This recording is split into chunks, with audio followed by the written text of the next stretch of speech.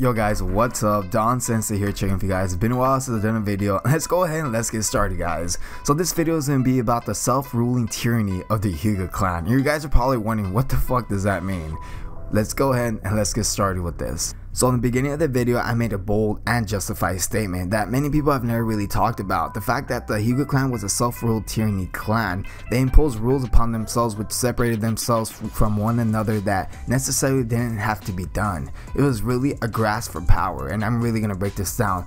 To break this down further, we have to talk about how the Leaf Village necessarily works. So the Leaf Village is comprised of different clans that united and created the Leaf Village, whether it's the Senju clan, the Uchiha clan, or the Hyuga clan. But this video is about the Hyuga clan. The Hyuga clan itself is a self-ruled clan under its leader. So to break this down, make it simple, so let's go back, I guess, in medieval times or in the golden age or whatever. So let's break this down to the fact that I guess the Hokage could be necessarily called the king, even though the Hokage is elected. The Hokage is not just a Hokage under birthrights or anything like that. The Hokage becomes Hokage because its people deem him to be the strongest, or maybe not even the strongest, or maybe the most fit, the best leader, the best morals, the best representation of the Leaf Village and their people. And that is something that I really want to talk about too in another video. But let's keep this to the Hyuga clan. So the Hyuga clan, let's talk about the Hokage. The Hokage is a revolving door of different ninjas that have basically claimed the title under their hard work. But the clans are way different than that. So clans each have their own leaders, whether it was the Hyuga clan or the Senju clan or even the Uchiha clan. And these leaders are picked very differently from one another from what I have seen. So to make a better reference, we're going to talk about the Uchiha clan because the Senju clan, we have information on them but not in depth as the Uchiha clan. And the Hyuga clan and the Uchiha clan share a ocular kind of power. It's not the same, but they kind of originate from the same creator, from the same person actually. So let's break this down. So when I say that clans rule themselves in different manner, different ways, this is a perfect example. Let's talk about the Uchiha clan. The Uchiha clan has a different way of ruling itself that it differs from the Hyuga clan. The reason I'm making a quick reference to Uchiha clan rule is because they share a lot of traits, being the ocular powers. So Uchiha clan, it seems like you are actually chosen by the people to become the leader.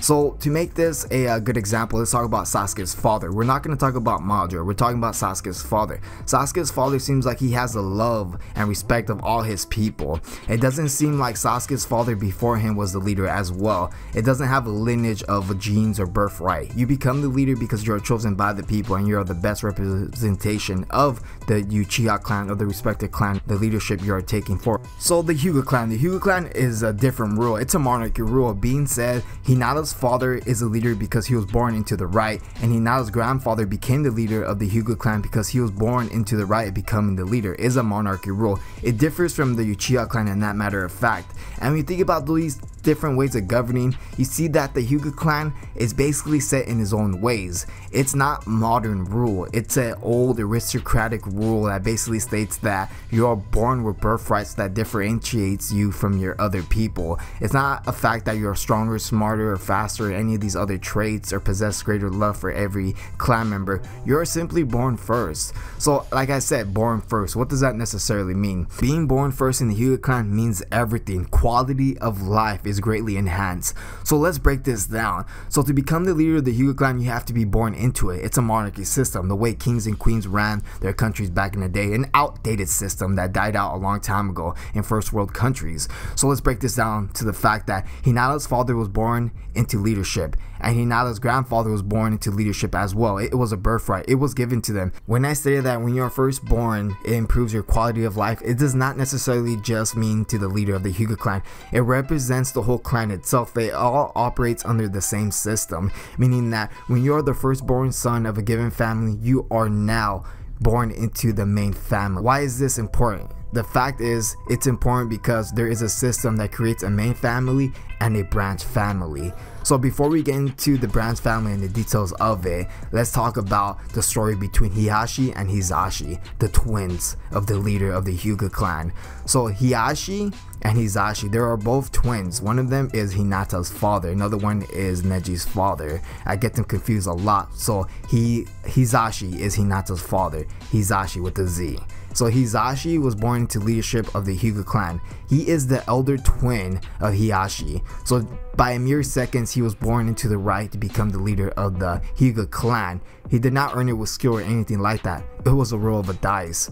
But what happens to the second born twin? Regular monarchy rule, he would be the second prince or the second in line. If something happened to Hisashi, Hisashi would now be next in line to succeed him. But no, not under the Hyuga clan rule.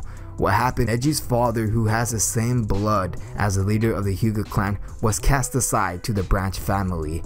And what is the branch family? What are they and what are their purpose? So Naruto the series itself does a great explanation of breaking down the branch family and their purpose, where Neji's hatred actually came from in his character development. So the branch family are the same people in the Hyuga clan as the main family. There is absolutely nothing that makes them different. They have eye powers, they have everything that is the same. The only thing different is that one was born before the other.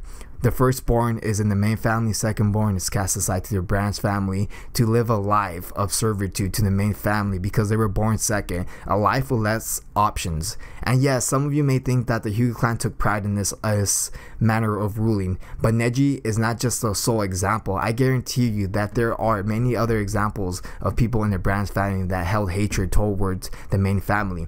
Who would want to become a servant to someone who was born a mere seconds or a couple of years before you? Not because of any achievements that they have under their belt. No, you are a servant to someone because they were just born before you were. And this is something that I've always found to be unjust and literally fucked up in this system of ruling in the Hyuga clan.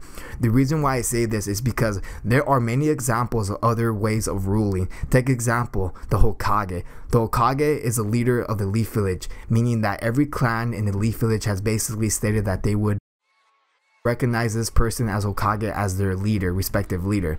This Hokage is not born into the leadership of Hokage. They earn the right to be called Hokage through their feats in battle and through the love of their people. They are the representation of the Leaf Village itself, the heart of the Leaf Village.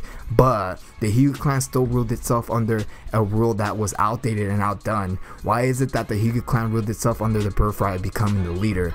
Even though they themselves align themselves to the Hokage, a person not of nobility, not of blood, not of anything, but a person of power and a person who represents them as a whole, as being a powerful shinobi or ninja and someone that they can align their ideals with. They would serve servitude towards that person who does not necessarily have any noble bloodline towards them. And that's something that I found very interesting, that they had a way of basically aligning themselves with, I guess, a Hokage, which I guess we'll take Naruto's father, Minato. Minato does not have a father before him or a father before him who was a magnificent ninja. No, he earned his way to become Hokage out of his sheer power and determination, and all the clans voted him to become the leader of the Leaf Village. But the Hyuga clan itself, which rules itself under a monarchy rule, which has a leader set on birthrights, is able to come into terms with that. But they still run a system that was outdated itself to them. No other clan runs that system from what I have seen. Yes, you know, we do have certain traits when we see that, like the Shikamaru is the son of the leader of his respective shadow clan, whatever they're called again. But not all the time. The person who's born to the leader of the clan doesn't necessarily mirror that person's ability. So what exactly is a branch family? The fact that even the second born leader, which was Hisashi, was cast aside to the branch family. What are they? What is their purpose? The branch family's purpose is basically to protect the main family and be their servants. That's what they really are born to do. They're born to protect and serve people that are born before them. And that's something that I've always thought of being unjustified and a system that would never really work. It will cause oppression. When it comes to oppression, it leads to rebellion. That's something that is known throughout history. It's simple as that. But the branch family, their task is basically to protect the main family, like I stated, but they have a specific trait that segregates them from the main family. At a young age, they are put a curse mark. A curse mark is put on their forehead.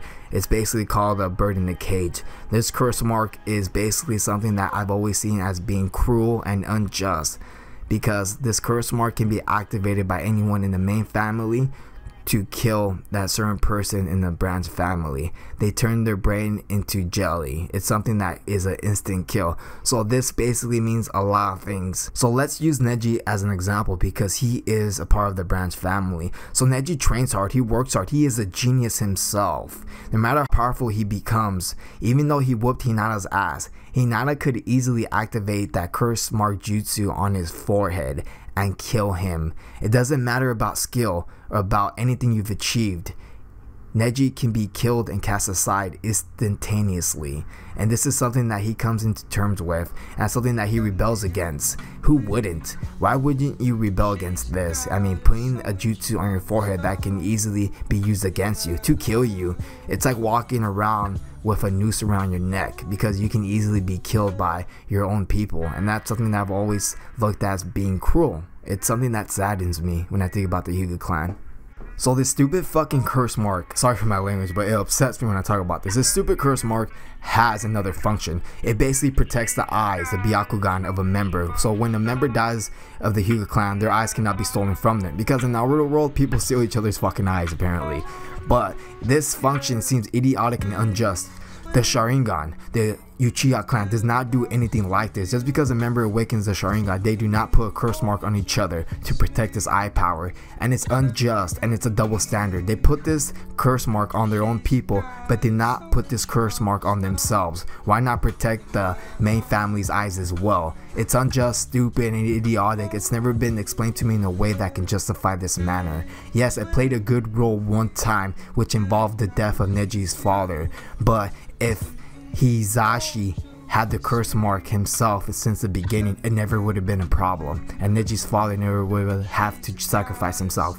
And it's not to say that I devalue the sacrifice that Neji's father made. No, it's a respect thing he made. He wanted to protect his older brother, but that's just a flaw in the system itself. So like I just stated, the main family has done many things to oppress the branch family, but this one has to be probably the biggest one. The main family withheld information, key information from the branch family. That being said, techniques, 64 palms, other techniques that would help and make the branch family stronger, in truth would make the clan stronger as a whole.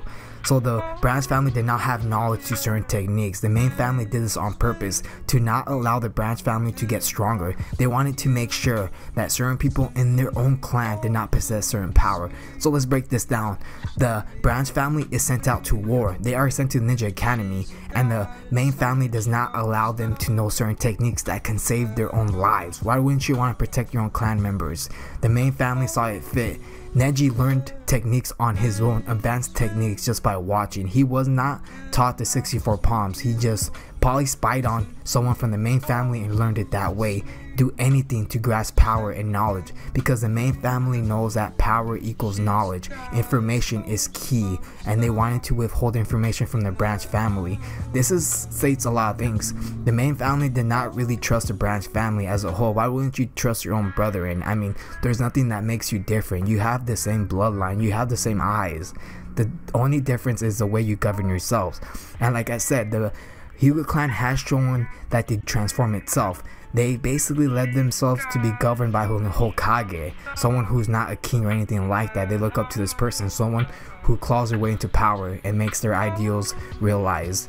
And there are other clans in the system, in the Leaf Village, that ran themselves differently. And a matter of fact, I guarantee you that members in the branch family noticed this. They noticed the Uchihas. They noticed their way of ruling was different. They saw how the Uchiha clan ran themselves. It wasn't under a monarchy rule. You weren't born into the line of succession. You had to prove yourself under your power, your ideals. You had to be a great leader. On top of that, you had to have great accomplishments. But the Hyuga was much different than that. And I guarantee you the branch family noticed how other clans ran themselves, and they were jealous of it. If it wasn't for Naruto becoming leader, I guarantee you something may have happened that would have led to a rebellion within the Hyuga clan, some sort of civil war, because the way they were running themselves was something that wasn't going to last very long.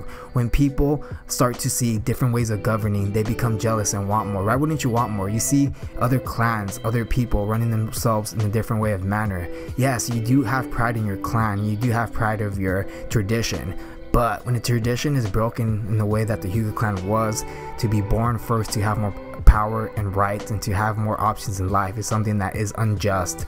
And this is something that would have played a big role later on in the series if Naruto didn't become Hokage or there wasn't any change. But as you can see now in Boruto, if you guys watch Boruto, there has been major change in the Hyuga clan. And that's a topic for another video. But yeah guys, this was a video that I've always really wanted to talk about. Let me know your ideas or your thoughts on how the Hyuga clan self-governed themselves. Was it justified? Because looking at it, I've always thought that the Hyuga clan didn't really have that much explanation of how they ran their shit, because it honestly doesn't make fucking sense to me. I believe that someone in the Hyuga clan would have rebelled a long time ago. Yes, I do know that Neji was one of the stories we saw, but I guarantee you there are other members in the Hyuga clan that weren't happy about this fucking self-governing rule about being born first means you get this first. It's unfair, unjust. And with that being said guys, like, comment, subscribe, and I appreciate all the love and all the new subscribers I'm getting recently and my past subscribers who are still watching my videos. And I know that many of you guys still want me to continue my series of what if Hinata was a Team 7, and I'm gonna do that, but it may take a while depending on the support I get as well. But like I said guys, like, comment, subscribe, have a great day, and until next time, I'll see you guys later, and stay cool.